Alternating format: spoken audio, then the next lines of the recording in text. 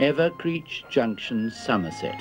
It was to be the Clapham Junction of the West, the place where one line branched away to Bath and collared the Midland trade, and the main line ran to Highbridge and collared the coal from Cardiff. In 1963, John Betjeman, that keen observer of the English scene, turned his poet's eye on a vanishing piece of West Country life.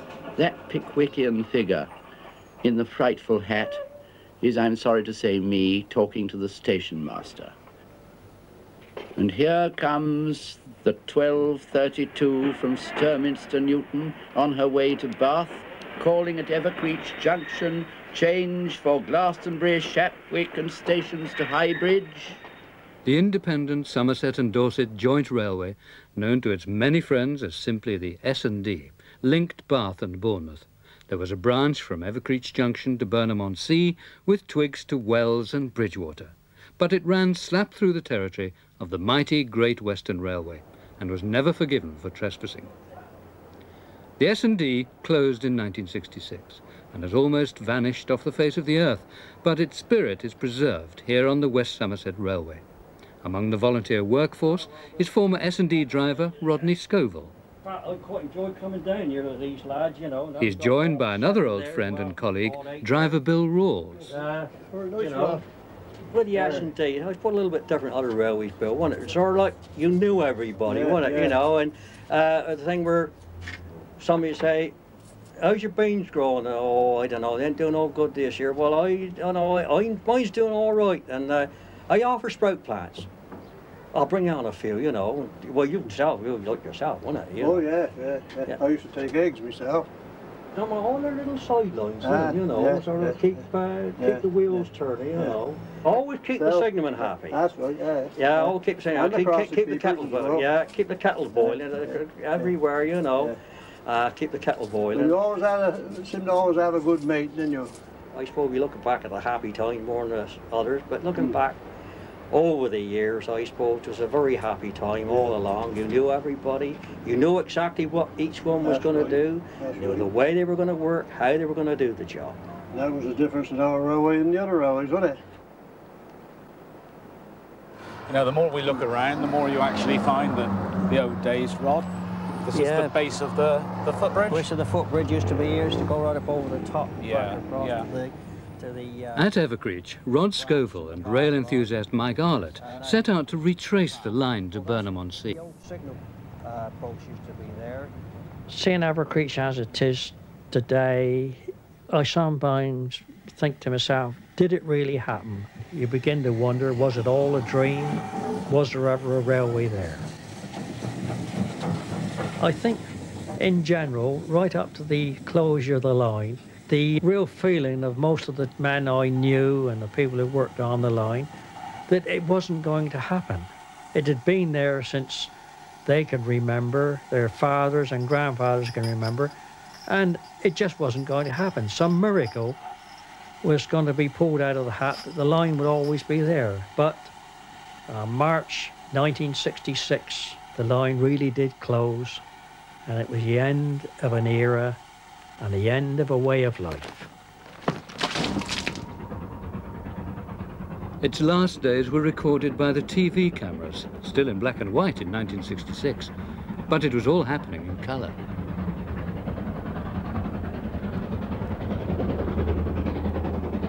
Thanks to a few enthusiasts who used colour film, it's still possible to see the line as it really was. In the early 60s, Ivo Peters of Bath decided to record the line he loved before it was too late. His film survives as a vivid reminder of the steam age, a generation after the last train passed this way.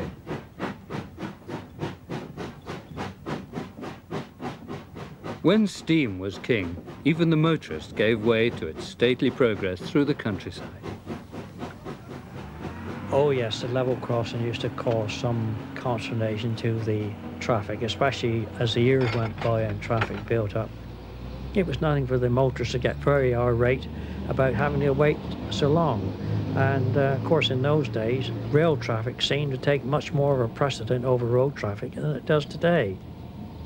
And as we say goodbye to the station master, please notice that on expenses I'm travelling first. Back in 1963, John Betjeman had the answer to traffic jams. Forget motor cars. Get rid of anxiety. And here, to the rhythm of the Somerset and Dorset Joint Railway, dream again that ambitious Victorian dream which caused this long railway still to be running through deepest, quietest, flattest, remotest, least spoiled Somerset. Before Dr. Beeching swept it all away, the branch line to Burnham was a friendly railway run by friendly railwaymen, like signalman Frank Jones and driver Ronald Andrews. Oh, it was marvellous. 100%. Marvellous. That's what I noticed about it, first of all, you know. Having been at Bristol, where drivers more or less sailed through, you know, and you didn't know them from anyone else.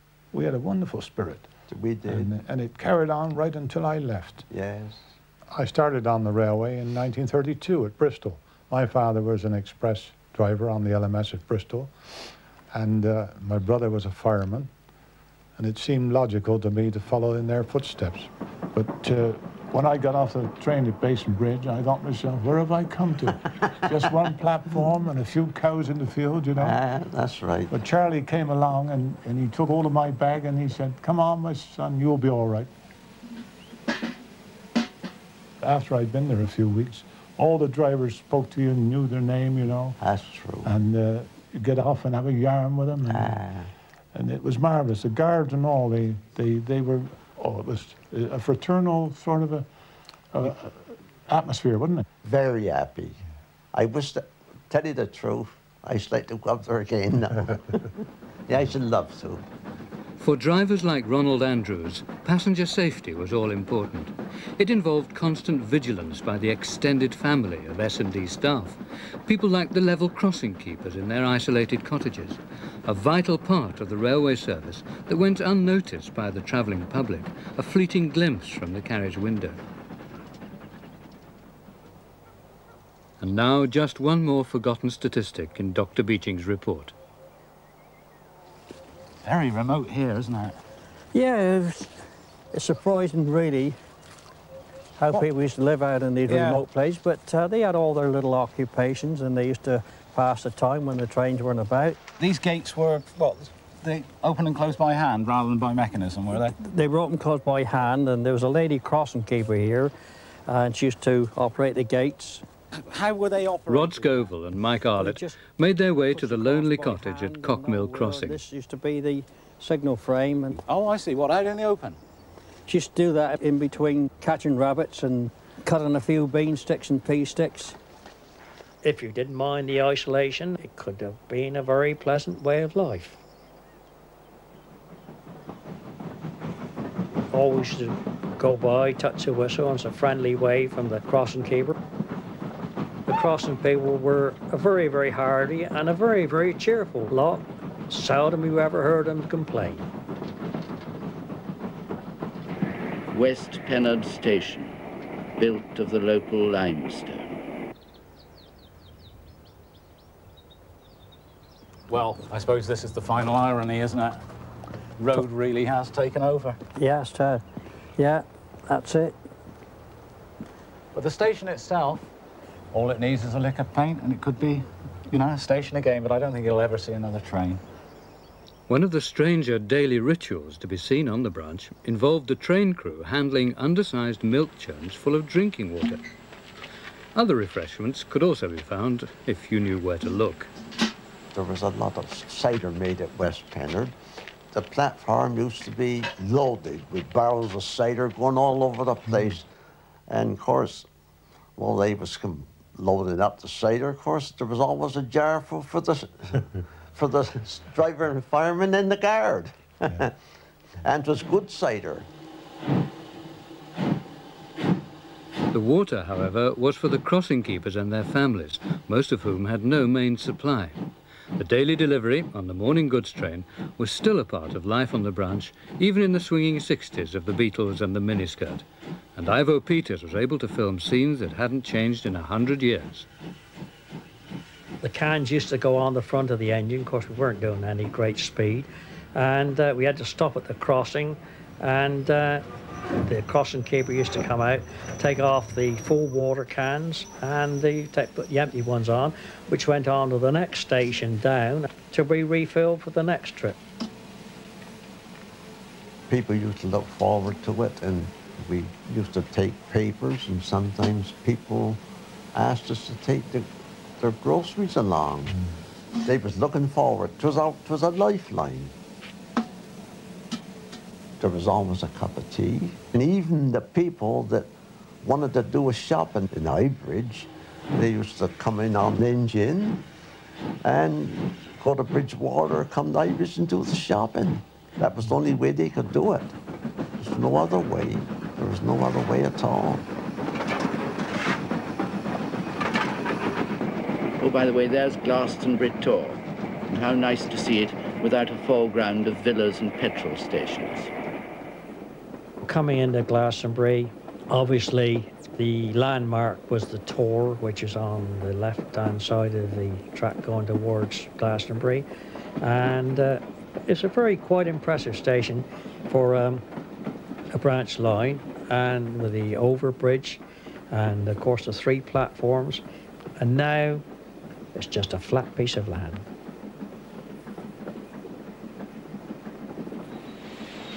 Glastonbury Station. I suppose the promoters of the Somerset and Dorset hoped that this place was going to become a vast industrial town. As the train, when it stops, waits here for 2 minutes, I always like to get out and have a look. There's always something to see in a railway station. Let's have a look at the waiting room. Gas light, solid furniture, Georgian tradition carried on into Victorian times. Glastonbury used to hold quite a lot of freight wagons. Coal used to come in. Most of the traffic from Clark's, Son and Morelands, the shoe people and the leatherwork people used to all go by rail, and it was not until the end of the 50s and the early part of the 60s that traffic was taken off and went by road. And then of course we had the signal box there and the sidings over there, and coming along here over to this side. Seeing Glastonbury now, it is very, very much a scene of dilapidation and neglect. It's hard to believe that a lot of trains used to run in there, and we used to be there shunting.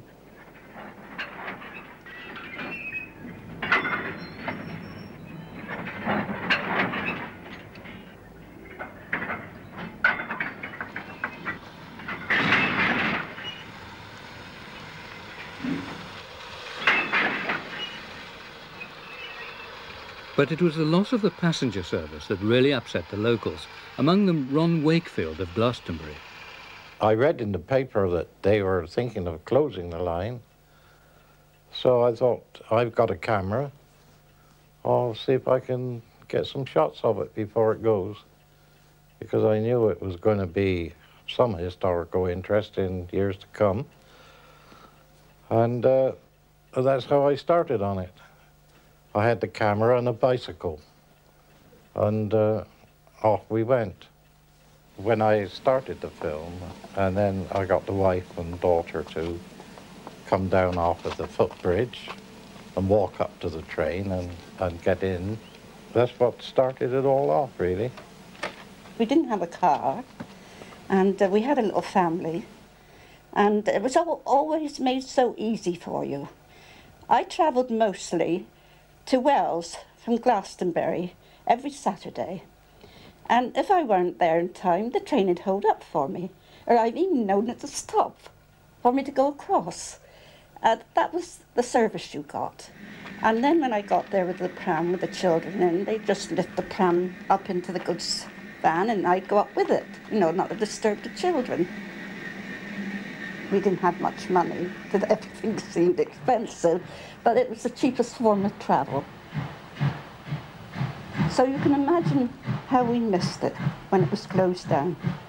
It was really like an old friend going. When we heard about it, we worried about it, and my husband thought, well, that would be a good idea to film it. We should have something to look back on.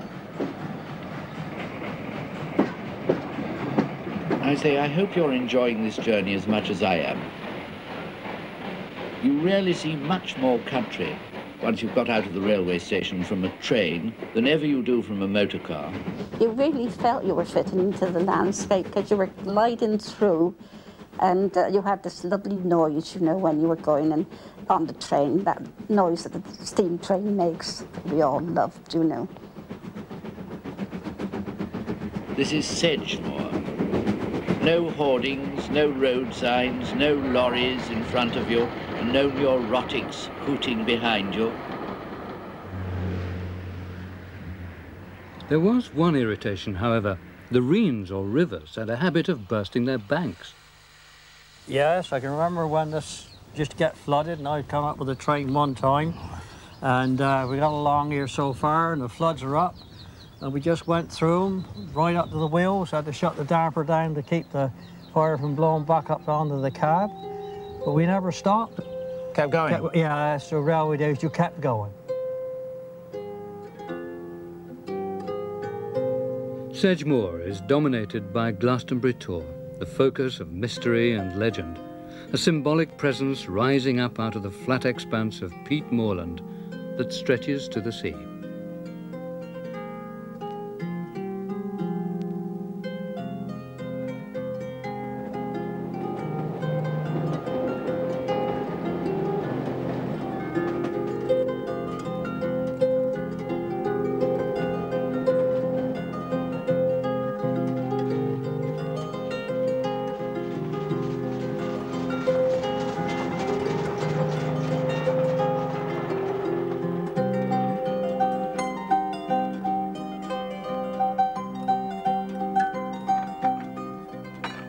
Such a friendly trip. You'd go through all these small stations like Ashcott, Bridge and all, and the people was always there to wave to you, the peat workers and different ones, you know, that we got so much fun out of the actual travelling as well as when we got there.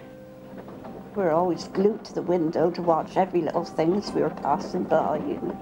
Plenty of wildlife where there weren't people working. Of course, there's men and women working there on the peat, and of course they always got a huge laugh from us all, you know, waving to us, and you see all the withies growing, and you can see the pleasure we reap from it. Of course, you had the Reens running along each side of the track, and it was really speaking quite pleasant to go across there with a train.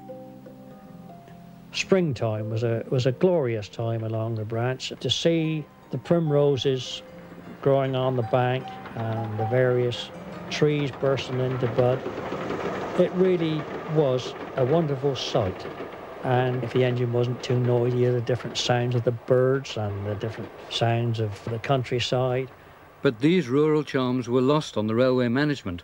They saw only rising costs, falling traffic, and a government that preferred road haulage. Closures were bound to come. The only question was, which lines should go? The Great Western's successor, Western Region, was about to settle an old score. Meanwhile, other sounds disturbed the peace of Sedgemoor. Go away, you brute, you enemy of railways and comfortable travel.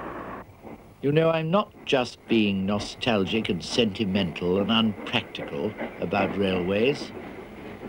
Railways are bound to be used again. They're not a thing of the past.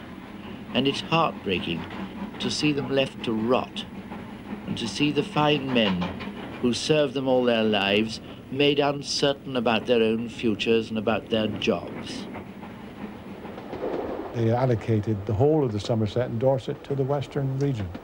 And from that time on, traffic that was formerly run over the Somerset and Dorset was being diverted over the Western, and we didn't get the traffic at all. I could see that it was being deliberately done. A lot of railwaymen that had spent their life on the railway were very, very bitter. Let's face it, they'd given their best and they'd worked hard for very little money, really. Here's High Bridge, the end of the passenger line of the Somerset and Dorset, so I suppose I'd better get out. Highbridge was mostly concerned with the parcels traffic that used to come in on the trains from Glastonbury. Every parcel bag was full up with Clark shoes, wasn't it? Yes.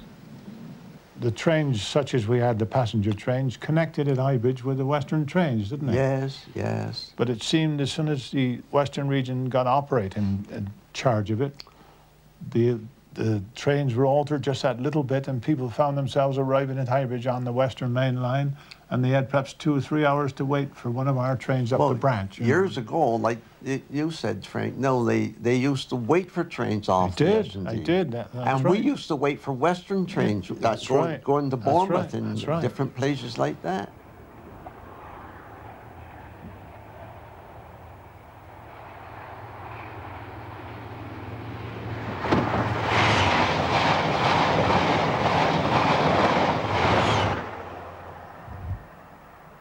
Highbridge is a piece of railway history. It's also a railway contrast. So come and see the older station. There it is, with a diesel hurrying through it to the west, to Bridgewater and Exeter. One of Brunel's original stations, with the broad eaves and the cut stone for the doorways and the windows. But now, cross over the bridge and come and see the slightly younger station.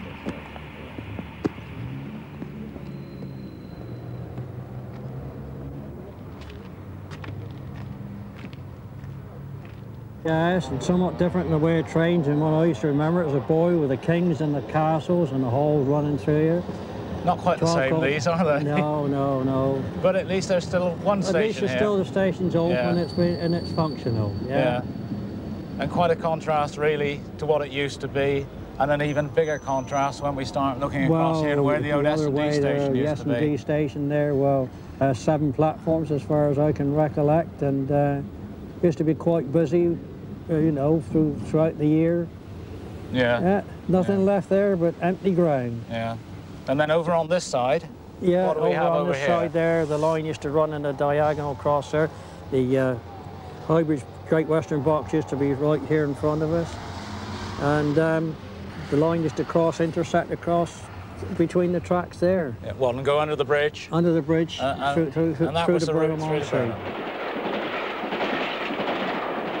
Running through Highbridge Great Western Station. And there, right across that important main line, runs the little branch to Highbridge Wharf and Burnham on Sea of the Somerset and Dorset joint. The line is used for goods only now, and we'll follow the goods train through the town of Highbridge to its lonely end and come to Highbridge Wharf.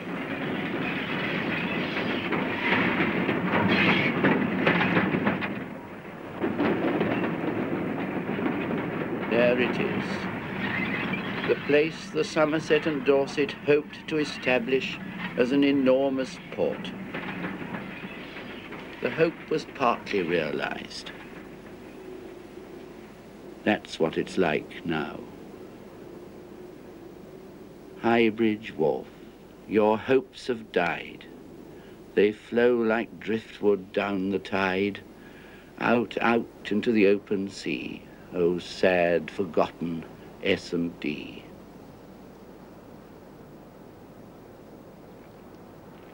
When John Betchman came down here, we stopped at every station. And John Betchman used to get out and have a chat with the station staff until we eventually come to Burnham. I couldn't get into the waiting rooms and the booking hall because they were locked. The Southern Railway renamed the place Burnham on Sea in a hope to attract railway traffic. It was so special because it was our one trip to Burnham each year with the Sunday school treats. all the way down, we had this sense of being very excited. You were overwhelmed with it all because it was the only mode of travel that we experienced in those days, barring a bicycle. And when we got near the seaside, as we say, we did open down the windows just to smell of the sea, and we were getting near and that sort of thing. And the seagulls flying overhead, and so they were welcoming us as well, you know. I remember when he got out at Burnham, he shook hands and said cheerio, and he went up on the seafront, he jumped the boat, made a bit of a dance, he said, air like wine. Air like wine, yes. It's a beautiful seaside place. The air on the sands and on the pier is like wine. But the days of Burnham as a railway destination would soon be over. The wind of change was blowing, and there would be no more Sunday school treats. A rapid decline began as the beaching report took effect. Morale collapsed, and closure, when it came 3 years after John Betjeman's visit, was almost a relief. Nobody seemed to care anymore. Yes, when the scrap merchants came in, they more or less had a free hand. And yeah, had a lot. They were all burnt up. And it seemed to railwaymen that the question was to get it up as quick as you can before somebody says leave it and we'll open it up again. All done quick. Sleepers and all. In decent haste, you know. What's more, it's wrong in every way. When we all of us know that road traffic is becoming increasingly hellish on this overcrowded island, and that in 10 years from now there'll be 3 times as much traffic on English roads as there is today. What will the West Country be like then? How will we get anywhere in summer, except by railway? How will we see any country, except from a train? I think it's more than likely that we'll deeply regret the branch lines we've torn up and the lines that we've let to go to rot. Today, the M5 motorway blocks the trackbed of this railway, and exit 22 is now the junction for Burnham. Burnham on Sea. The Somerset and Dorset Railway brought you prosperity a century ago. Burnham on Sea. In 10 years' time, when the roads are so full of traffic, we'll all be going by train again, you'll be grateful you still have a railway to your town. Don't let Dr. Beeching take it away from you.